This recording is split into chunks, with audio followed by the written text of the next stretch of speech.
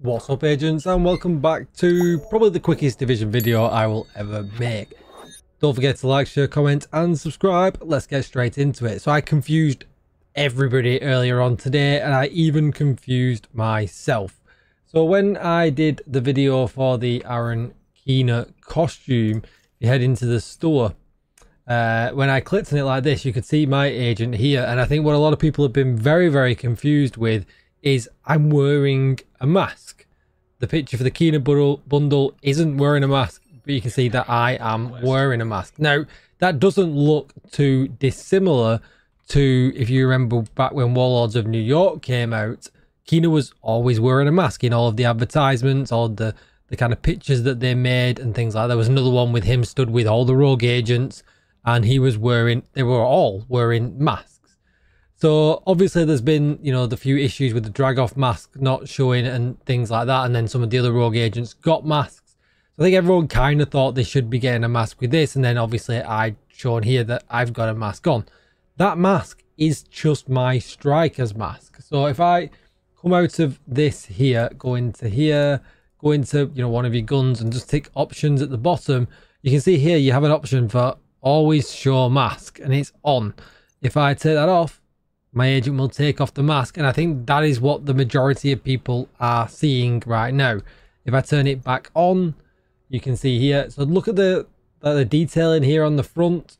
If I go into here, all of a sudden you can see here on the picture here, hopefully you can see it's close enough, it's exactly the same. And the problem that we get, and I guess the reason why we have that option to take it off, because with some of the stuff you can see we get some insane clipping with some of the outfits and uniforms and things like that. But obviously if we, you know, we go into there, you know, if you go into options down here, it's a bit of a strange place for it to be in, but always allow mask, you can turn that off at that point. So then, you know, if the clipping's driving you wild or anything like that, you can just turn it off.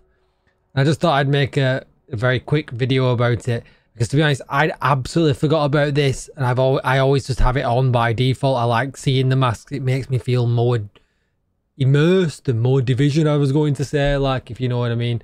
Yeah, just really quick video. I hope that helps make your agent look a little bit like Keener. I guess the real thing is going to be, is if we go into the appearance slot, which mask is going to look the most like, you know, this picture here, you know, with the silver round and stuff and things like that. Is that a mask we've already got in the game or not? I'm not entirely sure.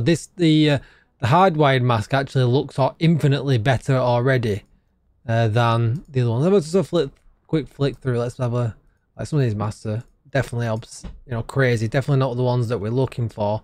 But if you have a quick scroll down, and we'll see if we can find any silver looking masks. In fact, I'm just going to go with the hardwired. But let me know in the comments down below if you find one that looks better. I'll definitely be interested to see. Don't forget to like, share, comment and subscribe. And I will see you in the next video. Thanks for watching. Bye bye.